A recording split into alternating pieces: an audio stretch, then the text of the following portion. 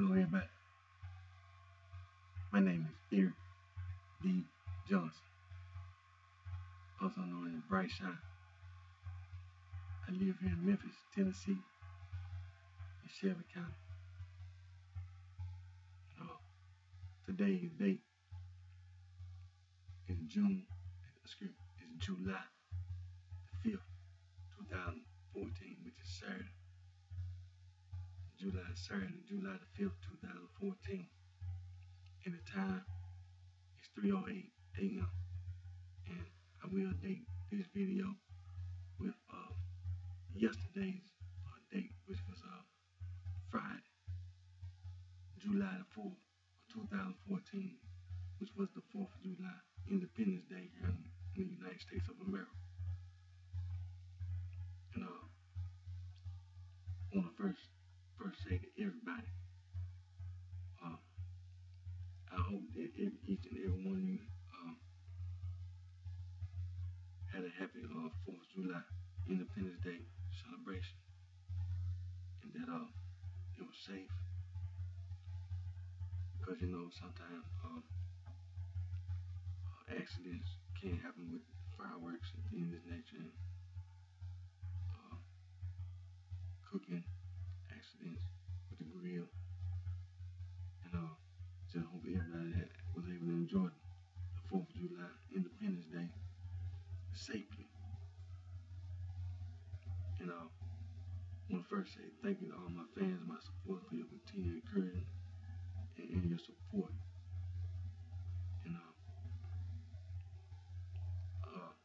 And continue to maintain a balance between work and school, which is necessary.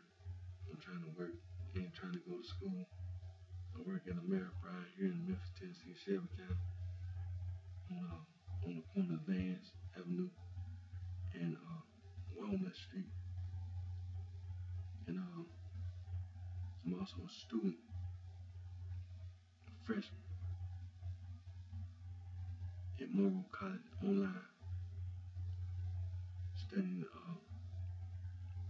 business administration, concentration in marketing. And I'm studying for my associate's degree. And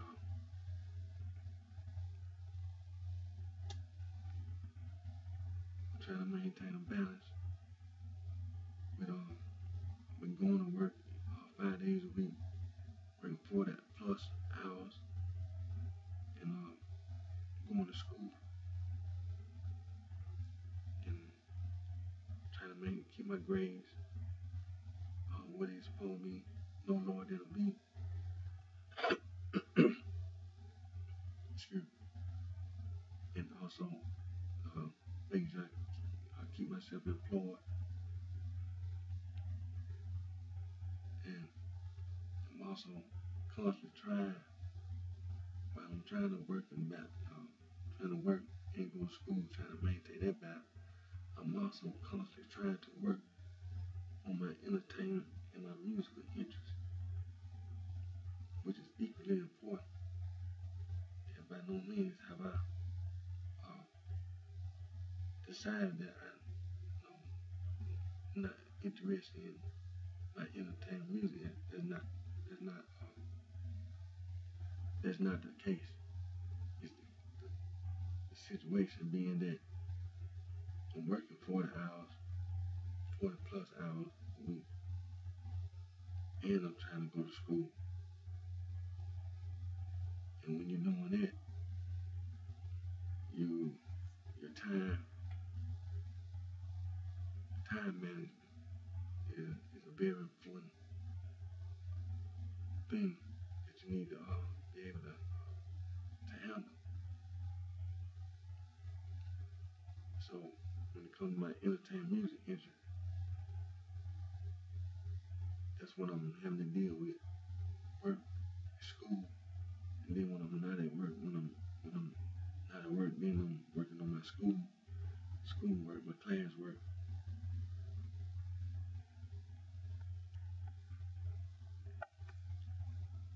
But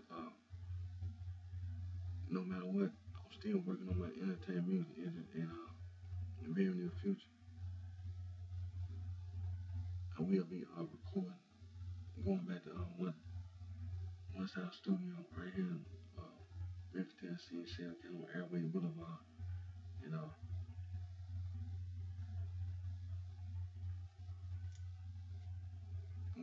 and give my fans, my supporters, uh, the reason to continue to be my fan, my supporter. Continue to maintain, keep myself in school and keep myself employed also. That's just important. I'm not trying to be long on this video. I need to make a correction for my last week video. I didn't mention the names of the three uh, civil rights workers uh, who were murdered in Mississippi, who came down to the state of Mississippi during 1964 freedom rides.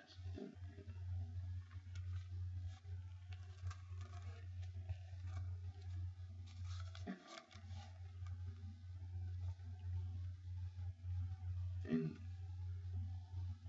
last week, well, not last week, but the week, last week and the week before, it was a week that the 50th anniversary of the murders of the three young civil rights workers. And we don't never forget that they were murdered trying to help someone get the right to vote and have the right to have equal rights here in America. But yet still they got murdered.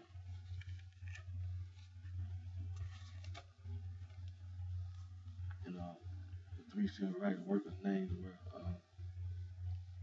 James, and they were murdered on June 21st, 1964. And they were members of the Congress of Racial Equality.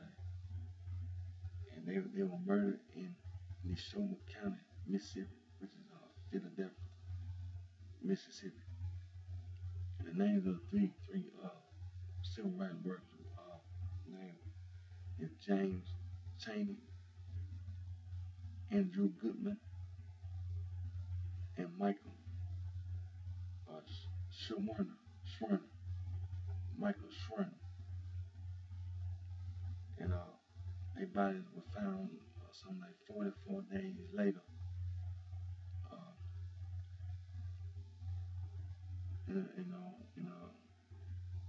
They had been murdered by the Ku Klux Klan. The Ku Klux Klan.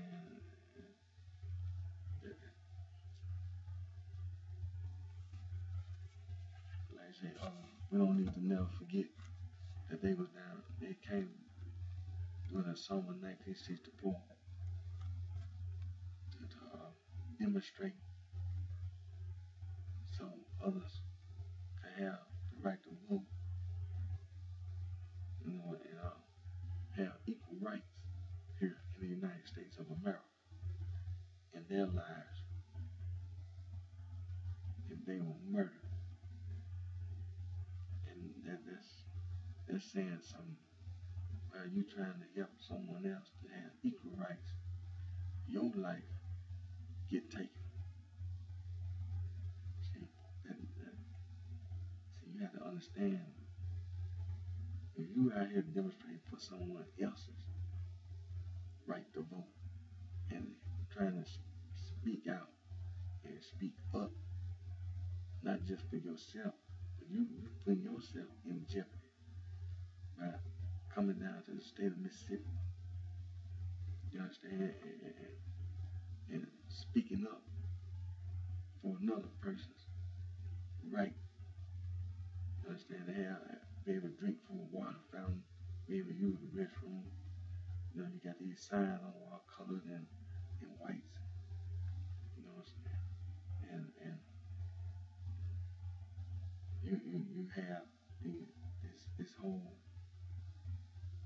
segregated schools. And there's no equality. You can't even ride on a public bus. You're the blacks, you gotta sit in the back of the bus. And things this day, see, they came down to the state of Mississippi, and they were standing up for someone else's right to vote, and for someone else to have equal rights under the law. When you have equal rights under the law, that means your rights are protected. That means your life, you are entitled. You understand? The laws of the United States of America apply to you, not just to the whites.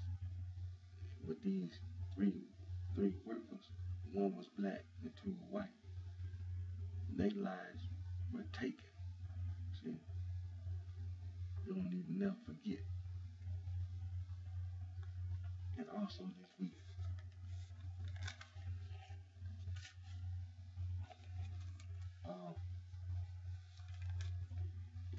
celebrating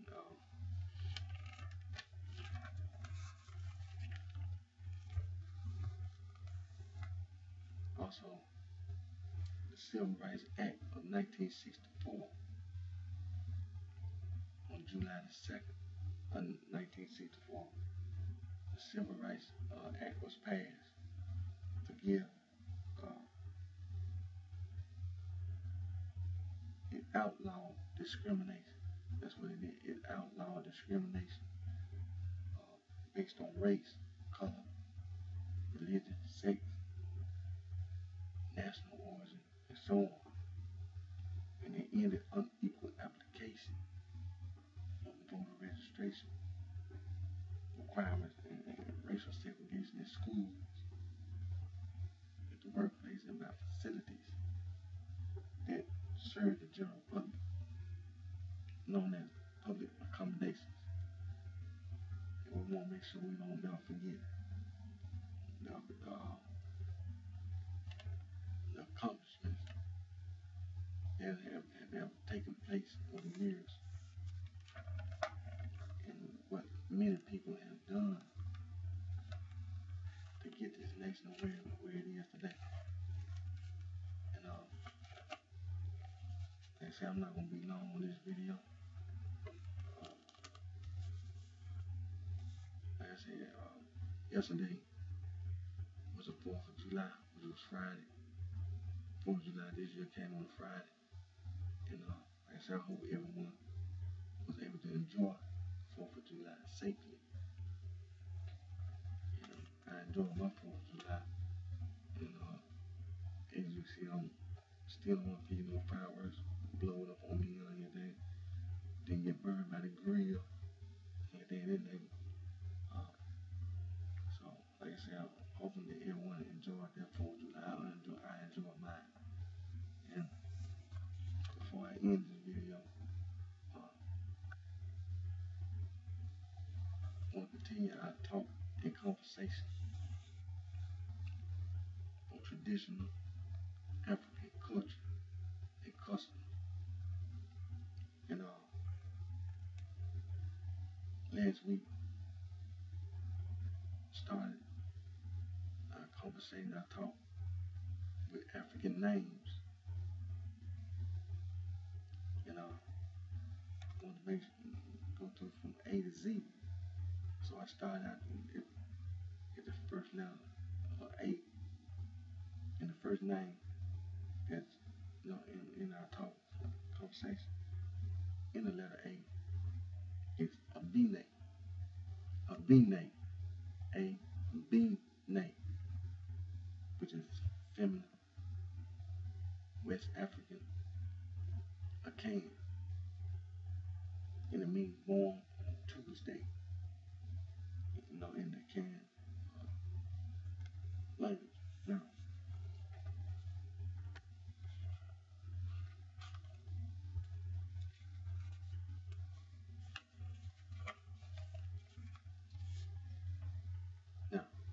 also, in the African name, was another feminine name in the Z, letter Z.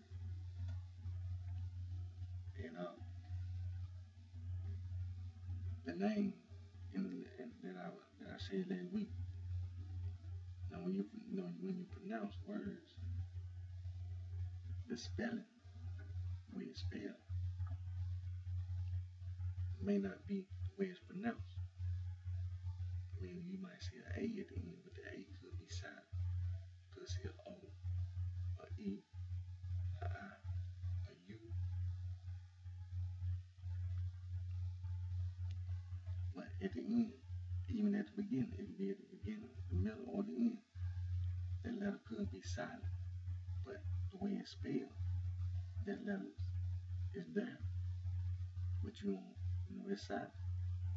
So the name Zuri, Zuri, Z-U-R-I, or Zura. Now, the way it's presented, there's no punctuation showing that it's silent or not. But it says that it's feminine. It's East African Swahili. Means beautiful in Swahili. We're going to continue our talk and conversation, traditional African culture and customs. We're going to continue on African names. Now, I'm going to do more than just one, because like I said, I started from A to Z, so everything from that point on is in the middle between A and Z. Now, last week, like I said, it said a B-nate, a B-nut. If you say a B-nut, that means that the A is silent, and you say a B-nate, and you hear the A at the end. Then there's another word, a B-knee, a B-knee, a B-nut. It's West African. Yoruba, and it means we asked for her, and behold, we got her. That's what it means in Yoruba.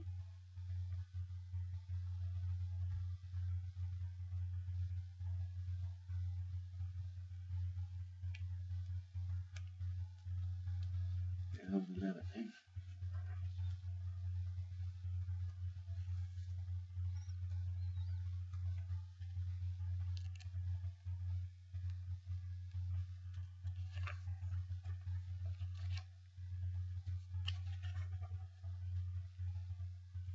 Now I'm gonna do letter B.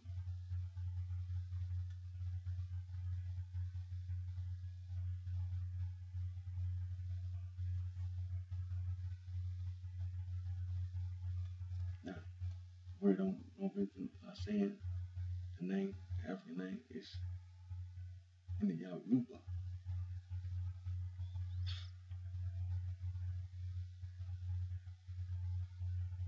Baba GD. Baba GD. Or Baba Jadi. In West Africa, it's Yoruba. It's a male. It's a male. It means father has returned in Yoruba. That's what it means. It means father has returned.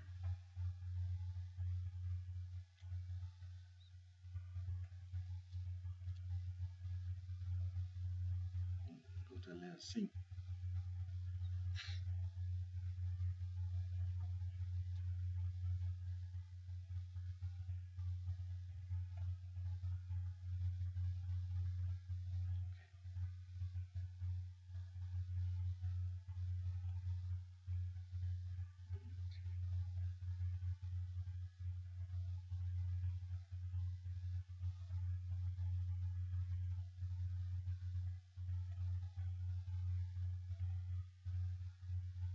Okay. Now, in the letter C, now this the Igbo. In the Igbo, word here, it can be male and female. That's mythology. And cha or chi. Any way you spell it is C-H-I. C-H-I. Cha. Chi. And it means God, spiritual being, and equal, referring to the person guardian that each person is believed to have.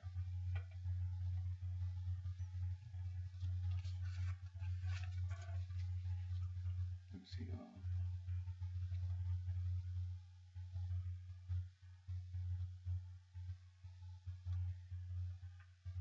Okay.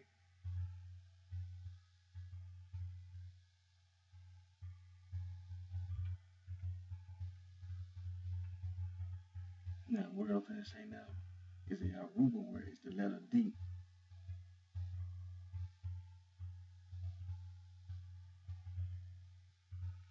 Dada or Day Day. It's female. It's female, feminine.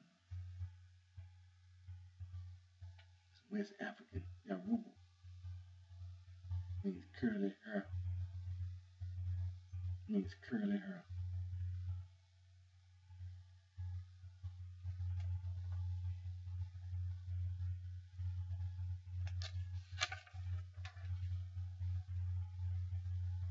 Okay.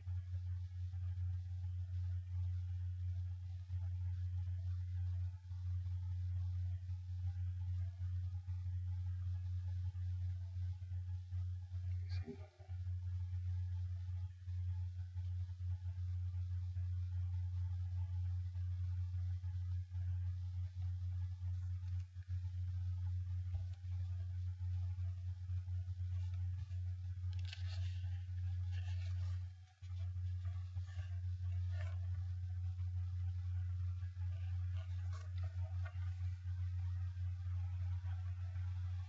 Okay. Okay. In the letter I, we have a female and feminine. East African. Swahili. African American means faith. It's right.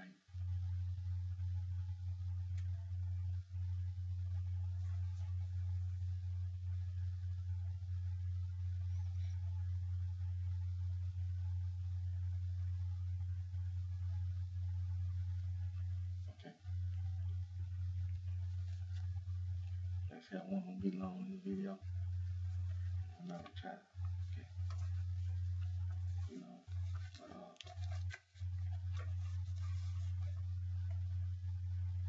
again, I want to say I hope that everyone enjoyed their 4th of July. And again, I want to say thank you to all my fans, my supporters for your continued support, for your continued encouragement and your support. Again, my name is Eric D. Johnson, also known as BrightShine. I live here in Memphis, Tennessee, in Shelby County. Until my next video, take care of yourself.